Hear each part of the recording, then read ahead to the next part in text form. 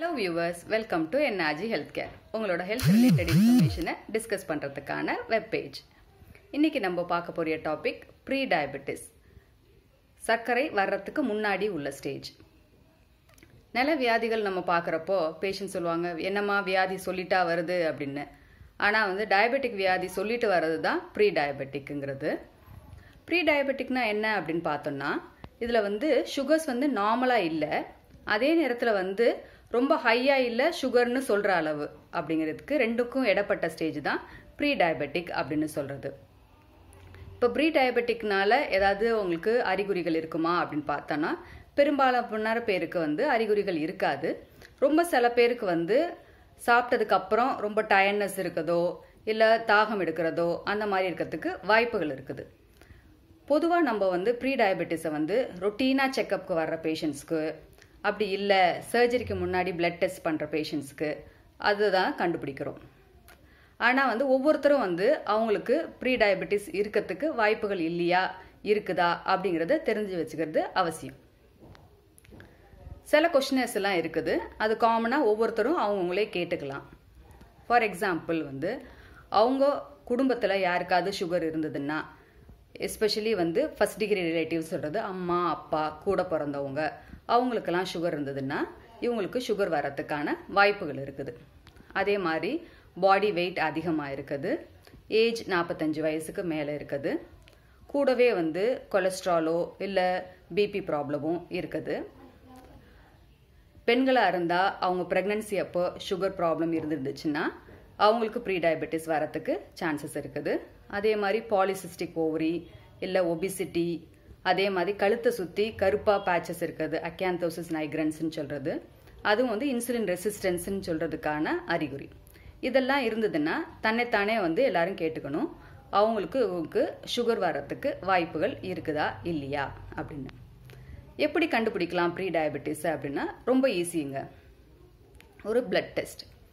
Blood test நம்ம ஃபாஸ்டிங்கில் பண்ணோம்னா எப்படி இருக்கணும்னா நார்மலாக சுகர் 100க்கு கீழே இருக்கணும். அதே டயபெட்டிக் உள்ளவங்க இருந்ததுன்னா 125க்கு மேலே இருக்கணும். இப்போ அந்த 100க்கும் 125க்கும் இடையில இருந்ததுனால் அது இம்பேர்டு ஃபாஸ்டிங் சுகர் அப்படின்னு சொல்றது. ஸோ அது ஒரு அறிகுறி. அதே மாதிரி இன்னொரு அறிகுறி 3 மாசம் ஆவரேஜ் சுகர். அது டயபெட்டிக் பேஷண்ட்ஸ்க்கு 6.5க்கு மேலே இருக்கும். இந்த ப்ரீ டயபெட்டிக் பேஷண்ட்டுக்கு 5.7லேருந்து 6.4 வரலும் இருக்கும். சாப்பிட்டதுக்கு அப்புறமோ இல்லை கோல்ட் ஸ்டாண்டர்ட்னு சொல்றதுன்னா ப்ராப்பராக பண்ணுறதா இருந்ததுன்னா 75 கிராம்ஸ் குளுக்கோஸ் ட்ரிங்க் கொடுத்துட்டு அதுக்கப்புறம் 2 மணி நேரம் கழிச்சு சுகர் டெஸ்ட் எடுக்கிறது. அப்படி எடுத்தோம்னா அது 141 அதுலேருந்து 199 வரலும் இருக்கணும். அப்படி இருந்ததுன்னா அது ப்ரீ டயபெட்டிக். நார்மல் ரேஞ்சுங்கிறது 140க்கு கீழே இருக்குது. இதுதான் ப்ரீ டயபெட்டிஸ்க்கான நம்பர்ஸ். இப்போ நம்ம நார்மலாக பேஷண்ட்ஸை கேட்டோம்னா அம்மா உங்களுக்கு சுகர் இருந்ததா அப்படின்னு கேட்டால் அழகா சொல்லுவாங்க, அம்மா பார்டரில் இருந்ததுன்னு சொன்னாங்க அப்படின்னு சொல்லிட்டு. கரெக்ட் தாங்க. ஸோ இது பார்டர் பிட்வீன் நார்மல் ரேஞ்சும் டயபெட்டிக் ரேஞ்சுக்கும். இதை நம்ம நார்மலுக்கு கொண்டு வர போகிறோமா இல்லை டயபெட்டிஸில் முடிய போதா அப்படிங்கிறது நம்ம கையில் இருக்குது. ஸோ இப்போ ப்ரீ டயபெட்டிஸ் அதை பற்றி நம்ம ரொம்ப ஒரி பண்ணணுமா அப்படின்னு பார்த்தோம்னா கண்டிப்பாங்க. ஏன்னா இது 5 வருஷத்துல டயபெட்டிக்காக மாறுறதுக்கான வாய்ப்புகள் 25%லேருந்து 50% வரலும் இருக்குது. அதே மாதிரி ப்ரீ டயபெட்டிக் ஸ்டேட்லேயே உள்ள பேஷண்ட்ஸ் ரொம்ப நாளாக அதே மாதிரி இருந்தால் கூட நார்மலுக்கு கொண்டு வராட்டி அவங்களுக்கு ஹார்ட் ரிலேட்டட் ப்ராப்ளம் வர்றதுக்கான வாய்ப்புகள் அதிகரிக்குது. ஸோ ப்ரீ டயபெட்டிக் ஸ்டேட்டையும் நம்ம சீரியஸாக எடுத்துக்கணும். அது ஒரு வார்னிங் சைன் தான் நமக்கு சுகர் வர்றதுக்கு முன்னாடி ஸ்டேஜ்.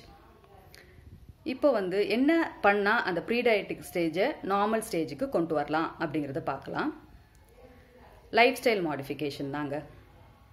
லைஃப் ஸ்டைல் மாடிஃபிகேஷன் நம்ம சொல்கிறப்போ நம்மளோட சாப்பாட்டு முறைகள், நம்மளோட எக்ஸசைஸ், மெயினாக அந்த மாவு சத்து உள்ள பொருட்களை கம்மி பண்ணணும். ரெண்டாவது காஃபி டீலெலாம் சுகர் போடுறது, ஃபிஸி ட்ரிங்க் இந்த மாதிரி பாட்டில்டு ட்ரிங்க் குடிக்கிறது, பாட்டில்டு ஜூஸ் குடிக்கிறது அதெல்லாம் கம்மி பண்ணணும். அதே மாதிரி ஸ்மோக்கிங் ஹேபிட் இருந்ததுனாவோ இல்லை ஆல்கோஹால் ஹேபிட் இருந்ததுனாவோ அதெல்லாம் வந்து கட் டவுன் பண்ணணும். எஸ்பெஷலி நான் சொன்ன இந்த ரிஸ்க் ஃபேக்டர்ஸ் உள்ளவங்க வந்து கண்டிப்பாக வந்து இந்த பழக்கங்கள் இருந்ததுன்னா அவாய்ட் பண்ணணும். ஏன்னா நம்ம ஜெனட்டிக்கோ இல்லை ஃபேமிலியில் வர்றதையோ இல்லை நமக்கு வந்து ஏற்கனவே ப்ரெக்னன்சி காலத்தில் சுகர் வந்ததையோ நம்மளால் ஒன்றும் பண்ண முடியாது. பட் இதுக்கு மேலே வராமல் இருக்கணும்னா நம்மளோட டயட், எக்ஸசைஸ் அதை வந்து ப்ராப்பராக வச்சுக்கணும். டீட்டெயில்டாக டயட் பற்றி பின்வரும் வீடியோக்களில் பார்க்கலாம். Please be aware. ஓகே, இது என்னென்ன அறிகுறிகள் இல்லாமல் வர்றதுக்கு வாய்ப்புகள் இருக்குது. இதை வந்து இந்த ஸ்டேஜில் கண்டுபிடிச்சி ரிவர்ஸ் பண்ணி நார்மலுக்கு கொண்டு வரலாம் அப்படிங்கிறத எல்லாரும் தெரிஞ்சுக்கணும். தேங்க்யூ ஃபார் வாட்சிங்.